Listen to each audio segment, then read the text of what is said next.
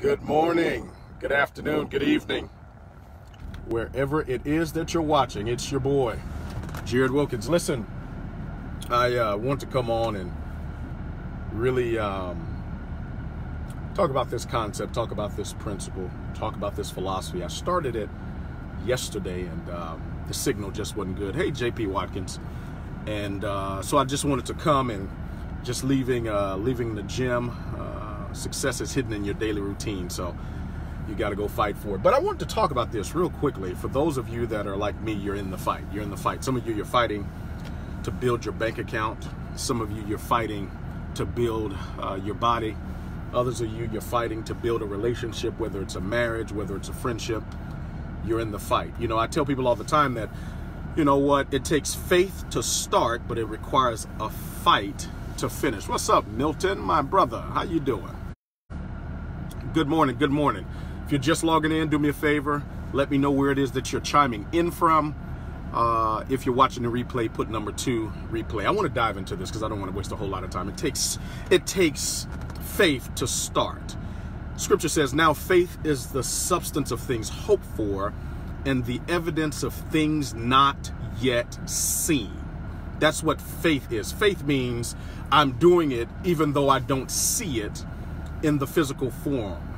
Faith means I'm willing to take this first step even though I do not see the entire staircase. That's what faith is. That's Dr. King. But I want to say something to you. Hey, Trey Ford, Enrique, can't wait to see you guys. I want to say something to you. It requires faith to start. Many people start, but very few people have the fight to finish. It's a fight. Steve Duncanson said, life is a fight for territory, and the moment you stop fighting for what you want, what it is that you don't want automatically takes over. Life is a fight for territory. The moment you stop fighting for what it is that you want, then what it is that you don't want automatically takes over. So I want to encourage you. I want to show up to encourage those of you that are still in the fight. How do you know you're still in the fight? You've taken a hit or two along the way. You've taken a hit. See, the only way that I know you're in the fight is actually when you've been hit. It doesn't matter how great of a defensive fighter you are. Floyd Mayweather, one of the greatest defensive boxers of his not only generation, but of all time, he would still tell you that there were some fights he prepared for, he trained for. By the way, preparation is the proof of faith. Did you hear me? Hey, Frank, good morning. Gift, good morning. Preparation is the proof of faith. I know when a person has faith based upon what they're preparing for. A woman gets prepared for the baby before the baby ever shows up. And in order for the baby to show up, the woman still is required to push. P-U-S-H, prospect until success happens. She's required to push. Yeah, pray until success happens. She's required to push. Hey, Nancy, positive until success happens. For those of us that are still in the fight, you're fighting for your business. You're fighting for your bank account. You're fighting for your relationships. You're fighting to restore. By the way, loss is the seed of restoration. I remember when I was first fighting. Started my first business, and this was my first time being full-time in business. You know, it's different when you're part-time, when you got a steady income coming in from your job or your part-time job, and you're starting a business part-time, and you're in the fight. You've got the faith. You started, you had faith, but I want to shift you and elevate your mind to the fighting aspect of it. Fighting. Hey, Albert, good to see you, man. Congratulations on all this taking place in Ghana. I can't wait to get back to Africa. But listen to me. There's a different level that you matriculate through in this process from faith to fight. See, it takes faith to get in the ring. It takes fight to stay in it. But I remember when I first started, and I was full-time, only depending on the income from my business, from my network marketing business. And hey, Mr. Penny Pen, my millionaire friend, and I remember, listen to me, I remember launching that business. Took faith to launch it, and we were rocking. First time in my career, this is in 2009, I launched that business. I was broke. I didn't have $150 to pay my light bill. I put together a list. I prospected. I called people. Prior to that, I had never made $100,000 in 6 years combined of being in business for myself, but I was part-time. Here I am full-time. I had just gone through layoffs. I had gone through being fired or wrongfully terminated. That's a whole different can of worms to get into, but I want to talk about the transition from faith to fight. Because some of you, I'm congratulating you right now because you're in the fight, but I want you to stay in the fight. Here's what happened. I'm building First week, I make $3,000. It took me, I took the money that I had actually borrowed from my father at the time. This is 2009. Supposed to pay my mortgage. Didn't pay my mortgage. Was behind on the mortgage about a month. Going into the second month, and you know, foreclosure notice starts showing up. But I took the money. I told him I was going to pay the mortgage because I needed to keep a roof over my head and my daughter's head, Chandler, who's now 10. But I took the money, and opposed to paying the mortgage, I sowed the seed, and I wrapped the seed up in faith. I sowed that seed. I started that business, $1,300 to start in that network marketing business back in 2009. I'll never forget it, August 2009. I got my business plan written out on a napkin from my coach, from my mentor. Here I am, no money in the bank. Here I am, no big influence. Here I am, had failed my way all the way through that process, but I'm now full-time. I've got to make this thing happen. There's something about a champion that has his back against the wall. Les Brown says, if you find yourself falling down, land on your back, because if you can look up, you can get up. Here I was. First month, out the gates. First week, $3,000. By my third month, I was making over $8,000 for the month. By my fifth month, January 2010, I had my first $20,000 month in income. We did over $120,000 in sales that month. 2010, never made that type of money in my life, in business, working corporate America. I'd never done it before, Thomas. Never done it before, Kenneth. Denise, I had never done it before. But if you're willing to do what you have not done, then you can live the way you have not lived. Can I say it differently? It takes faith to start, but a fight to finish. So here I was. I'm on cloud nine. I'd gone from not being able to pay a $150 light bill, but I had the faith to start. And I went from not being able to pay the $150 light bill to now, that was August, September, October, November, December, January. In my fifth month, earned over $20,000 for the month, Nancy. Aaron, 20 grand for the month. This was 2010. I ain't talking about 2020. I'm talking about 2010. This is a decade ago. Here I was on cloud nine, things rocking and rolling. And then things, watch it, in business, I can guarantee you, things will always shift. Denise, good afternoon from the UK. Things will always shift, and my business shifted. Not that I did anything wrong, but I watched my business begin to disintegrate. It went from, Frank, my business went from $20,000 a month, and my volume went from $120,000 a month in sales, and it started to decline. I was still working. I was still traveling. I was still presenting, Jeff. I was still doing the business, but guess what? People were quitting. People were leaving. Some, you know, they went over to other companies. Some of them went to focus with their kids, and the business started to fall apart, and I went from $120,000, Josh Phelps. I went from $120,000 a month in sales down to about $30,000 a month in sales. And here's what happened. My income went to $20,000 from $20,000 for the month. And I was down to about $4,000, $3,000, $4,000 for the month, Milton. It takes faith to start, but it takes a fight to finish. For those of you that you have, oh, here it is. You've been hit in business. Maybe you started off slow and you got strong, and then you took a hit in business and it went down. For those of you, your marriage started off in the honeymoon phase. You've taken a hit in your marriage and things have started to go down. He's sleeping on the couch. You're like, baby, you ain't cooked in 6 months. And oh yeah, you're taking a hit with your children. Your children now getting arrested for things. You're like, oh my God, why are you talking like this? Why are you doing this? Your body, you've taken a hit. You started off on the first. You were in the gym. You had the spandex on. Come on, Franco. You had all the memorabilia on, and you were working out day and night. You've been doing this for 6 months, and then you hurt your shoulder. You took a hit and you ain't been into the gym in 6 months, and all the 30 pounds that you lost, you've gained 30 plus 10 more of its friends. You got 40 now new pounds on you. You've taken a hit, and that's what happened. I took a hit. And here's the thing, what happens in business and life, after you take a hit, we discover how strong of a chin you've got.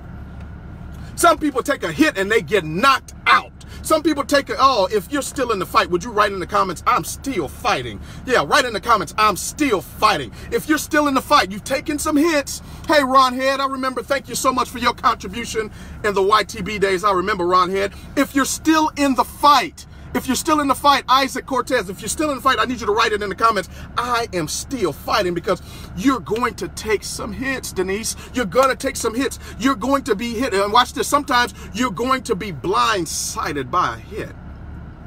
And I took that hit. My income went completely backwards, went from $20,000 a month down to $3,000 to $4,000 a month, but my expenses stayed the same in business. My lifestyle stayed the same. And if you don't understand what that means if your expenses are high, oh yes, and your income is low, That in between is called broke. That in between, when we talk about you had more month than money, didn't mean you were a bad person. It just means you may have taken a hit. And I took a hit, and I'll never forget. I said, okay, I've taken a hit. I hit the canvas, but I'm not going to stay on the canvas because the canvas is nowhere for a champion to remain. So my vision and my why pulled me back off the canvas, and here's what happened. This is 2010. I never forget. I had been making prospecting phone calls because how do you get up? You start calling your way out. How do you get up? You start pushing, prospecting until success happens. How do you get back up from when things have disintegrated? You stay positive until success happens. You don't point the finger. You don't blame. You don't even attempt to explain. You remain positive until success happens. You pray until success happens. You prospect until success happens. That's called push. And I kept pushing, and I never forget, I had a call from a gentleman. I had been a part of his team prior, about 2005, 2006. He had built a team of over 500,000 distributors. At the time, he was earning over $300,000 to $400,000 a month. He had set himself up. He had a net worth of $100 million. I reached out to him. We finally talked, and he said he was ready to get started. I put him on the phone with my senior business partner. My senior business partner at the time was making about $300,000 to $500,000 a month in income in business. So I put the two giants together on the phone, and I kept quiet. My job was to connect them. Write this down. You're one person away from poverty or prosperity. Write it down. One person away from poverty or prosperity. You become that person, and then you begin to attract that person. When you become attractive, you can start attracting. Write it down. When you become attractive, I can start attracting. I'm always one person away from a major explosion happening into my business. I become the person that attracts that person. Now watch this. I put him on the phone. He says he's ready to get started. He's going to build all the way in Thailand. He's going to build all throughout these countries. He had had more success than I had. He had had more success than my senior business partner. We looked up to him, and he said, I'm ready. And information leaked out. Got back to his former company, and the gentleman that said I'm ready, the gentleman that was supposed to be the explosion in my business, guess what? he was no longer ready. Shucks. He says, Jarrod, I'm gonna have to pause on this at some time. I wanted to work with you guys, I wanted to do some incredible things, but they're threatening my multiple six-figure a month income. They're gonna terminate that contract if I do anything with you guys in business, so I can't do it. But I wish you the best. I saved the email, Brandy. Tanisha, I saved that email. A friend of mine told me, you know, what you want inside of you, you keep in front of you. Would you write that down? What I want inside of me, I keep in front of me. So in other words, I took who it is that I wanted inside my business and I put him in front of me. I put him, oh, here it is. I put him not only on the canvas of my imagination, but I put him on the screensaver of my phone. So anytime I made a prospecting call, I would see him. Anytime I answered the phone, I would see him. Anytime I got on a conference call, I would see him. Anytime I was prospecting, I would see him because I was calling that thing that be not as though it were. Oh, God. And sometimes when you're in the fight, you gotta call on a help greater than yourself. When you're in the fight, what gets you off the canvas when you've taken a hit is calling on a greater power than yourself, Courtney. And when you've taken a hit, what keeps you in the fight is getting yourself to the place where you not give up, but you surrender. I don't have my hands up because I have given up. I've got my hands up, Daniel. Here it is. Because I surrender to his will and to his way. And watch this. I kept him on my screensaver, not for 1 month. I kept him not for 2 months or 3 months or 4 months or 5 months or 6 months.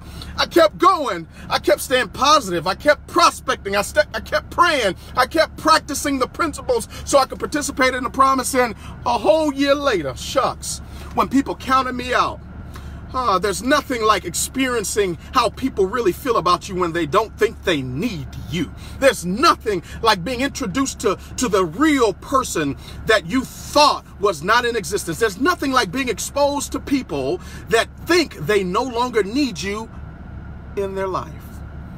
And I'll never forget my mentor teaching me a long time ago. He says, character is built in the valley, not at the mountain peak.